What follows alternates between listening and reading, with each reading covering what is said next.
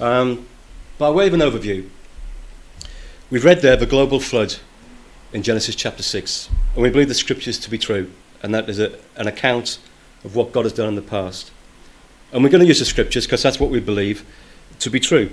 The Bible, from beginning to end, all scripture, as Paul said to Timothy, is given by the inspiration of God. So wherever we go in the scriptures, we should find harmony. And we're going to show that with a few scriptures this afternoon. The story of Noah's flood has been believed for centuries, yea, even millennia, by Bible-believing readers. But yet in relatively recent times, many Christians have turned their backs on parts of the scripture, particularly Genesis, and particularly the Noah flood. Why have they done that? And that's what we're going to look at this afternoon. Why have they done that? And are the reasons that they've done it, are they reasonable? Are they valid? Well, the scriptures did forecast that there will be scoffers in the last days, that the Bible will be held in low esteem, and that many would turn from the truth before the return of the Lord Jesus Christ. And we're going to look at a few sections on that, particularly found in 2 Peter. Then what evidence is there for a global flood? Well, we've read parts of scripture there. We'll look at other parts of the scriptures to demonstrate that the flood was in fact global and not a local flood, as many of the critics of the Bible believe. Because the flood was global, we should expect to find in the earth, in the rocks, in the strata around us, we should expect to find evidence of that. If we can find that, and we can type the scriptures, then there is a reasonable ground to believing that the scripture is true. If you are a non-believer at all, I think the evidence we're going to show tonight, this afternoon rather, is interesting, if not compelling to you. But at the end of all that, the Bible message is that God's kingdom will be upon the earth. Those that have tried to follow God's ways will be saved. And they're going to be saved by water. And the story of Noah runs right the way through the scriptures. And it's a fundamental belief of the gospel message. We get rid of the gospel message through Noah, then we have not a lot left in the scriptures, which we don't believe that to be true. The Bible is true, we believe. So with that overview, we're just going to have a look at a few scriptures then. We were there, didn't we, in our reading that Sam gave us. I just want to pick out a few of the verses, the key verses. Why did God destroy the earth with a flood? Because it says then in verse 5, the wickedness of man was great in the earth, and every intent, the thoughts of his heart, was only evil continually. Such was the depravity of mankind at that time.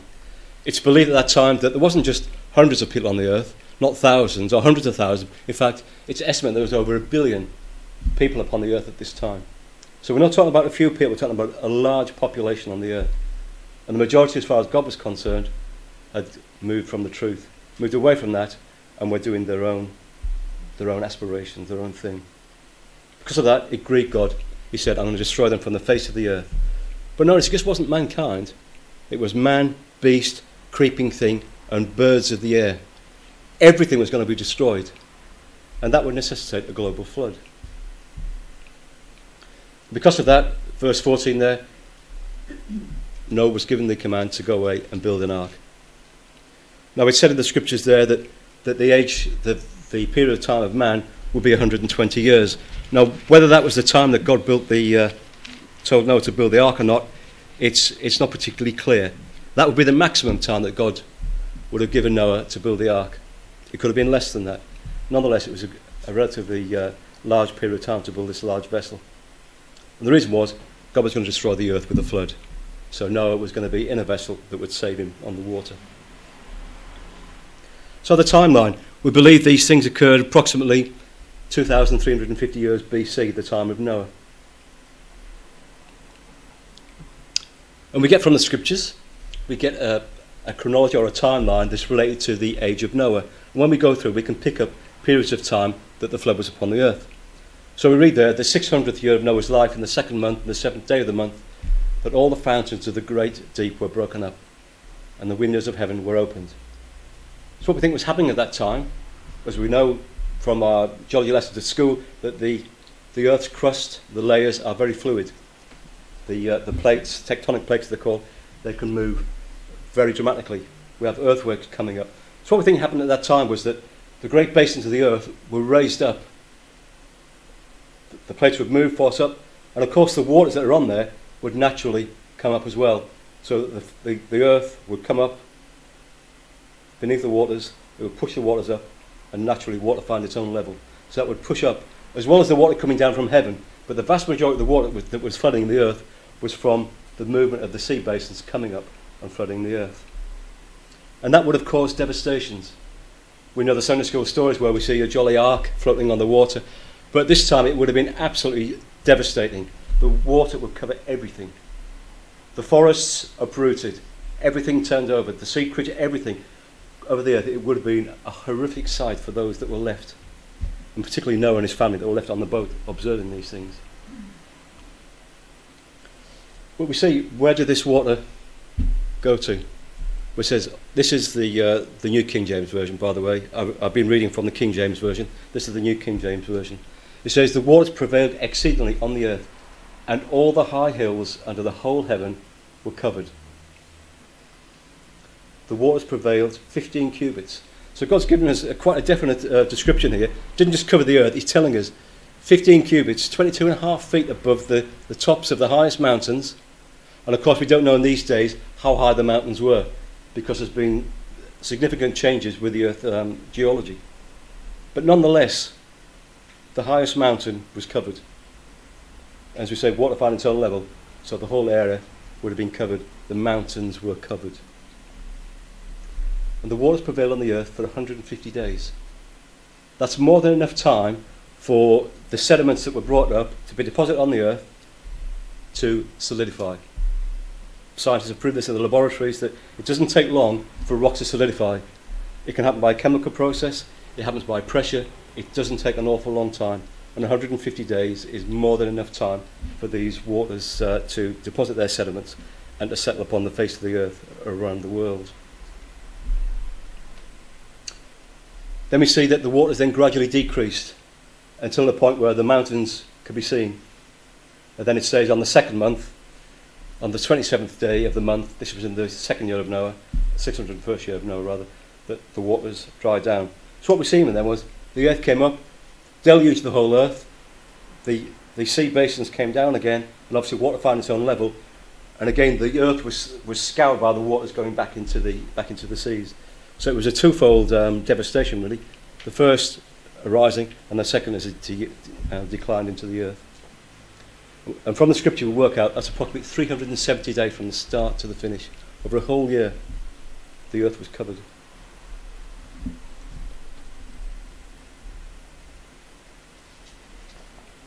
If you turn to 2 Peter, this story that we've read there, a true story we might add, was not going to be believed. For God gave a forecast, gave a prophecy, if you like, that before the return of the Lord Jesus Christ to the earth to set up his kingdom, there would be those that would dispute the record that we've read there. And Peter, writing to the believers, he writes them in verse 3 there, knowing this, that there shall come, in the last days before Christ returns, scoffers walking after their own lusts, and saying, where is the promise of his coming? For since the fathers fell asleep, all things continue as they were from the beginning of creation. Nothing's changed from creation. Yet we just read in the Genesis accounts, over 1600 years after the creation, that there was a massive devastation upon the earth. And he goes, Peter says, well, for this clearly they're willingly ignorant. They've read the scriptures, they knew the account, they're willingly ignorant of this thing. That as God created the earth to start with, on day 2 of creation, he created the heavens, and on day 3 it says the earth was formed. Water, the earth came out of the water. And he says by the same action, by the same power, God brought the flood upon the earth. And he says the whole world was overflowed and perished.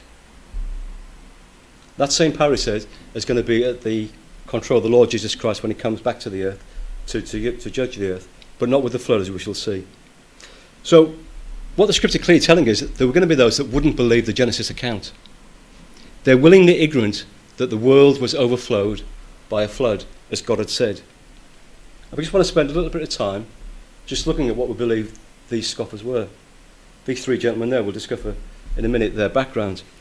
But the geologists have come up with a plan to discredit the scriptures. We see there in the late 18th and 19th century, the geologists argued that actually the rock layers that we see there, the sedimentary layers, took millions of billions of years to form. It was a slow, gradual process till we get the stars that we see on the earth today. And because of that, many Christian pastors, theologians around the world have actually disputed the geological account that we find in Genesis chapter 6. They would rather side with these scientists saying actually Noah's flood didn't occur. Everything we see around us from a geological point of view has took millions of years. Now why would they do that? Well, I think it's to do not through geology but rather philosophy. The first gentleman there, John Hutton, we can see there, he was a geologist, and he was a founder of the uniformitarian principle. In other words, everything we see today has always been the same going back through time. That was surprising. That's exactly what the scripture said, didn't it? That everything continues as they were from the beginning of creation. But his principle was that the past history of our globe must be explained, he says, by what can be seen to be happening now. No powers are to be employed that are not natural to the globe.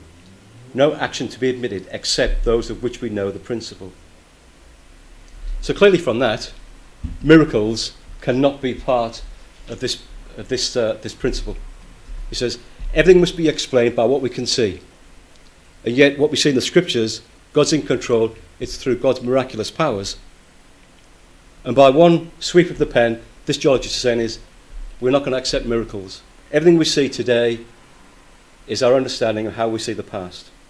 And he says that no action is to be admitted.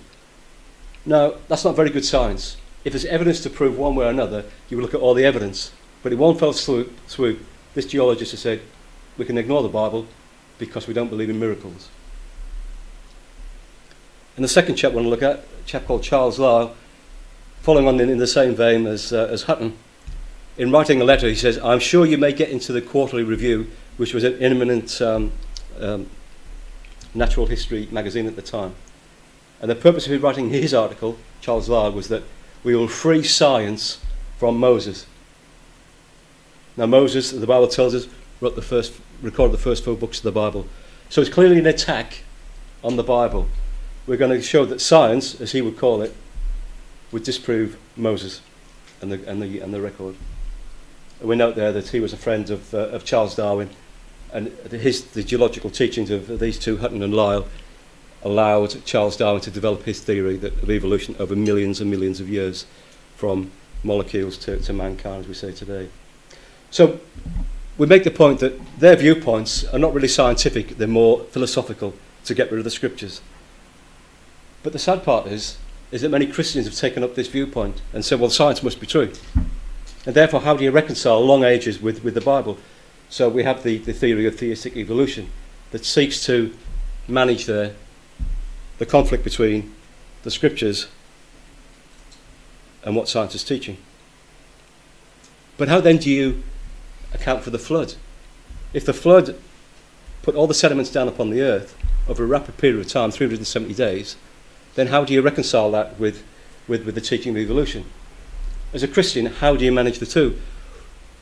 Well, by doing that, we say, well, actually it wasn't a global flood, it was a local flood. And yes, there was a catastrophe, as God had said, but it was only local. It was only a localized area, and therefore the rest of the stripe we see across the earth can be explained by these long periods of time. So that basically is the case that we're looking at this afternoon. So how would we answer that then? Well, let's just say the biblical viewpoint. Just want to bring up a few passages and a few observations just from the scripture itself. We read earlier, didn't we, in chapter 6, and in chapter 7 we get more detail. It says that the water prevailed more upon the earth, so all the high mountains were covered up under the heavens, and 15 cubits, a reiteration. Now, clearly a local flood would not reach above the mountains. A local flood would only be a localized area. Water find its own level. If the water goes above all the mountains, then all the earth will clearly be covered.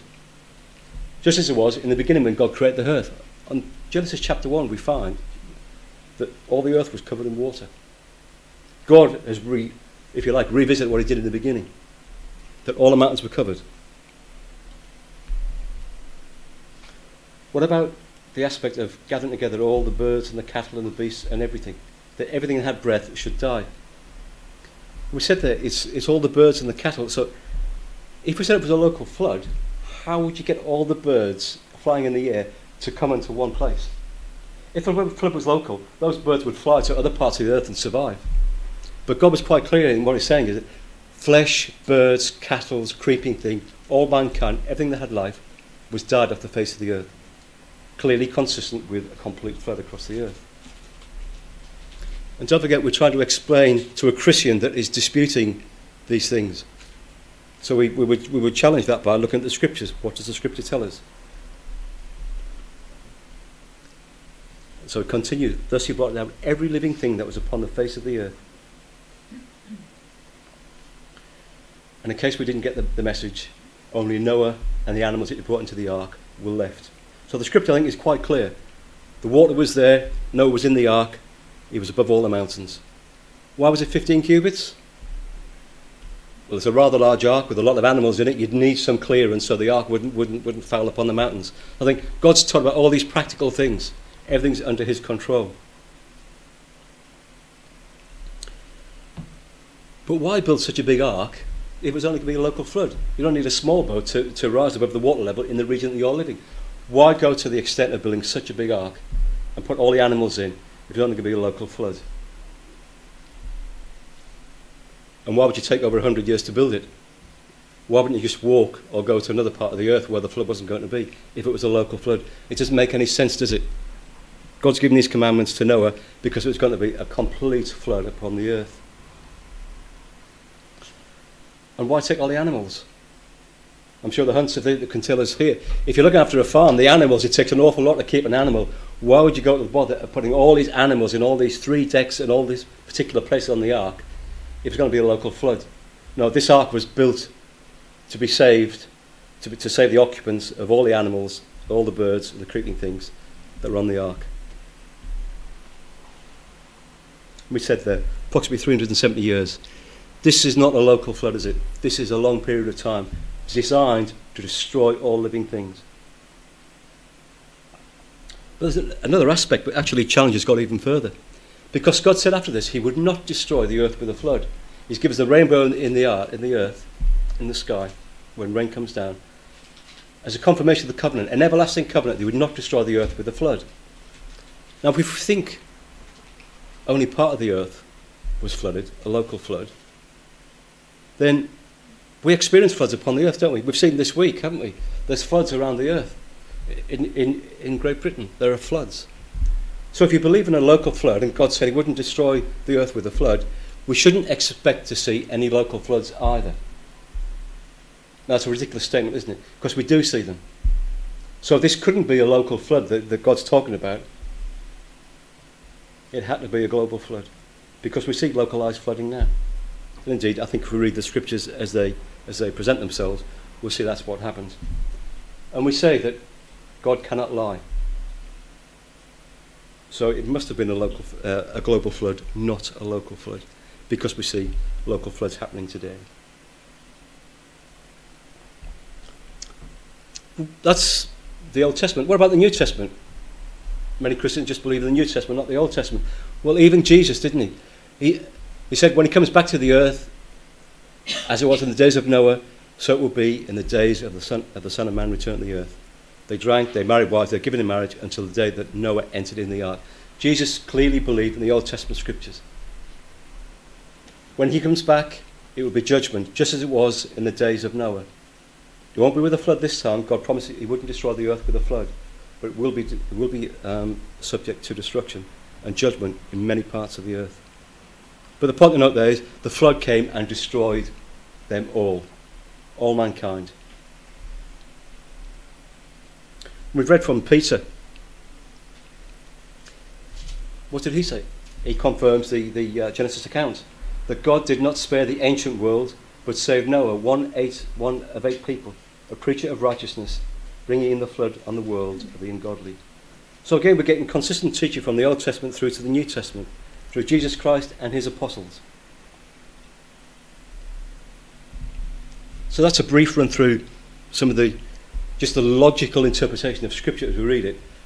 But we said earlier, we'd expect to find other information from the earth and from the from the historical records that we see around us that would lead us back to a flood. What we do find is that all parts of the earth, there's flood legends. Many parts of the earth. The Middle East, throughout Europe, Australian Aborigines, they've got their own legends. Egypt, Peru, Scandinavia. All these have accounts of a global flood. If there's not a worldwide flood, then why would we find so many records of them? So it's not just one account, it's all those people from Noah's time have gone throughout the world, and that message, that knowledge has been passed on through generation as they've filled the earth after Noah's time. And they've all taken the same message, not in one part, not a local area, but all parts of the globe. Many of you have probably seen this chart here, which purports to show the ages of the earth and the animals that are found at the bottom going upwards from the Cambrian period, the period that geologists have identified, and going through we'd see from small mollusks and little creatures gradually developing over a period of time to get into fully formed large creatures and mankind. And the scale is going from millions of years all the way through. And we've got neat layers there that geologists have claimed that is how we find the fossils in the earth. But that's not actually true. What they've actually done is taken fossils from different parts of the earth and assumed, because it fits their idea of evolution, it's assumed that we're going from the lesser to the greater over a long period of time. But when you look at the writings and various of journals, you find that actually it is an interpretation of the past. Obviously these scientists weren't there, we can't recreate the past, so they're looking at the evidence from the past. And they're interpreting, along with Lyle and Hutton earlier, to suit their own viewpoint. Unfortunately, as we've seen in the past 300 years, that their viewpoint has gained the upper hand. And so these things are taught in school as though it was fact. When we actually look at how these things came about, it is very dubious that they are indeed facts at all. Many assumptions are made. We would expect to see in that chart, if there's an evolution from small microorganisms and small animals, creatures, going through to fully formed complex animals, we'd expect to find in the fossil record some transitional forms between the one, going from half a bird, half a dinosaur to a fully fledged man, etc. Do we find that in the historical record, written in the earth? No, we don't. The book written here by Colin Patterson of the British Museum of Natural History, he was writing back to a correspondent after he published this book. And he writes these words, which are interesting. He said, "I fully agree with your comments on the lack of direct illustration of evolutionary transitions in my book. If I knew of any, fossil or living, I would certainly have included them." So even here is a respected paleontologist. He's studying the fossil record. He says we cannot find any intermediate forms going from simple creatures to complex creatures. So there's no evidence there. So why believe it? Because it's not about geology or about science, it's about philosophy. And are these layers exactly as we find in the world? Well, no. An article in the Nature magazine. They've discovered that some of these creatures in the Cambrian here have been found higher up, and yet this is supposed to be a progression of time when things evolve from simple to complex. Yet these creatures have been found in different layers. As the scientist said, they're in the wrong layer. Is that a scientific approach to this? No. I don't believe it is. I don't believe it is. Because what we'd expect to find from Noah's flood is that everything, the turbulence that occurred, everything would be found, not in any particular order, as the scientists have neatly done there. You would expect to find different creatures, different animals. You would expect to find sea-going creatures on the tops and above the mountains, which are totally out of order, aren't they? But when the flood came up and then it came back down again, everything that's deposited, you would find these things on the tops of mountains, and you're finding deep-sea creatures, fossilized, on the tops of mountains. I think the evidence is quite clear that this is an interesting interpretation of what's in the earth, but not a true fact. So what do we do find then? We've just got a few slides. And this one here is showing, if you can see that, this is the fossilized remains of a tree. You can see the trunk going there. It's going through many different layers. Now these layers are supposed to have been deposited over millions of years. Well, clearly, if a tree was going to be deposited in the first layer over millions of years, we all know what happens to vegetation if it's left after a period of time. It breaks down. it crumbles, it corrupts, and it goes away as dust. By definition, fossils, when they're fossilizing anything, must happen rapidly. Because we see all around us, when we see a bird in the garden fall down, 2 days later it's gone, isn't it? Insects have come, taken it away, birds have come, cats have eaten it. Everything that God designed is designed to be cleaned. Nothing lasts for more than a few days or a few hours in some instances. So nothing can last in a period of millions of years without decaying and falling apart. So it's not possible that these trees that are found in these layers can be explained by millions of years. It's more consistent with a rapid flood. Because when that water was risen above the earth, all the forests would have been taken away. And all that turbulation and going through the settlement down the settlements, we'd find the trees would be through many layers of sediment. It's exactly what we find in the earth. Consistent with Bible teaching. If it was a global flood, we would expect to find similar stratas across all the earth. What do we find? Well, the White Cliffs of Dover, chalk, as you can see on the screen there, it's consistent right the way through the globe. Europe, Middle East, right the way through to Egypt, Israel, everywhere. We see the same strata level with the same fossils in, so we know from the same era, the same period of time. You wouldn't get that if it was a local flood. You just get local sediments. What we actually find is across the whole earth we get consistent sediments. Again, that is consistent, isn't it, with a local flood. You probably can't see too well on the screen here, but this is a picture of the Grand Canyon. And you can see there's very discrete levels there in the layers of the strata there. Now, if this first layer, for example, was laid down, and it was millions of years for the next layers we're putting on, we would see the normal process of weathering, of rivers going through, freeze-thaw action. We would see, actually, that these layers would be inundated with valleys, with troughs, with things burying into them. But the record doesn't show that. When you slice through these rock layers, it is sharp levels. There is no weathering or any erosion between there. So what's that telling us? That these levels were put down very quickly. If there were long periods of time, then you would see valleys and troughs in them, but you don't see that. Again, evidence of a rapid deposition of these flood layers, as we see in the scriptures. This one's an interesting one. Rocks are actually folded and at quite obtuse angles here. Now, rock, as we know, when it hardens, it is very brittle, and if you move it, it snaps. But these stratas here are actually bent.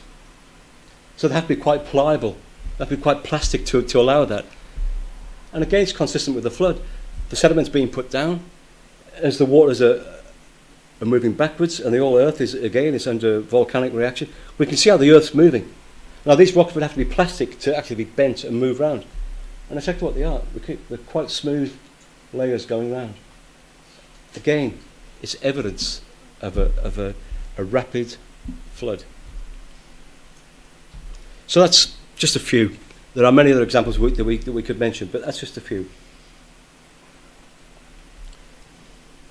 But the implication, if it wasn't a worldwide flood, as some Christians teach and believe, if it wasn't a worldwide flood, then God can't be believed, because I think we've seen from the scriptures himself, God destroyed all the earth with a flood.